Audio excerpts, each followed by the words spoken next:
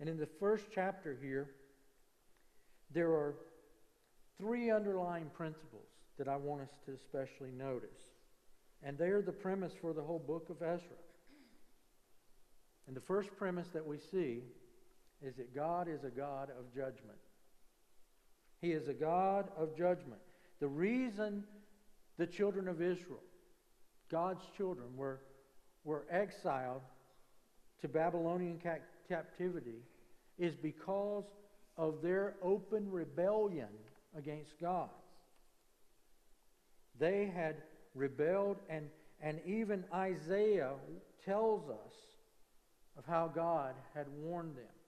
If you look on your listening sheet, you see these verses from Isaiah chapter 3.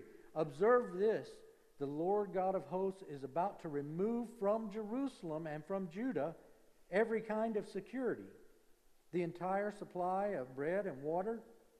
For Jerusalem has stumbled and Judah has fallen because they have spoken and acted against the Lord, defying His glorious presence. The look on their faces testifies against them. And like Sodom, God compares His people to the people of Sodom. They flaunt their sin. They do not conceal it. Woe to them, for they have brought evil on themselves. The children of Israel were defiant against God's perfect and holy will. They brought this judgment upon themselves. They knew that God is holy. They knew that God is perfect. And they knew that God must punish sin. God, according to the Bible, is the same yesterday, today, and forever. Therefore, God is still holy. He's still perfect. And He still judges sin.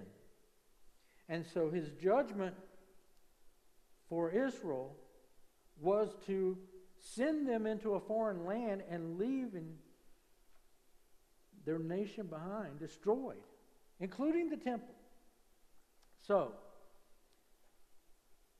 how can this be? How can a loving God punish people that He has chosen, His own chosen people like this? Well, He is holy, and God does not allow sin. What does Romans 3:23 tell us? For all have sinned and fall short of the glory of God. So we know that all people fall into the same category. Romans also tells us that the wages of sin is what? Death. The gift of God is eternal life through Jesus Christ our Lord. So, wages of sin equals death. Why were they not killed? Think about wages.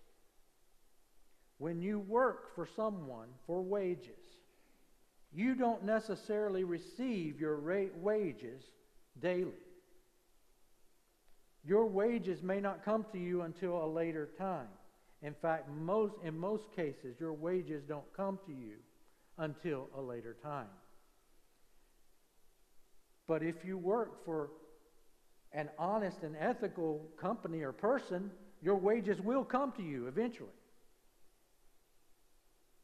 And if God tells us the wages of sin is death, then we know that there's going to be a payday. And that's what the late Dr. R.G. Lee used to preach. That there will be a payday someday.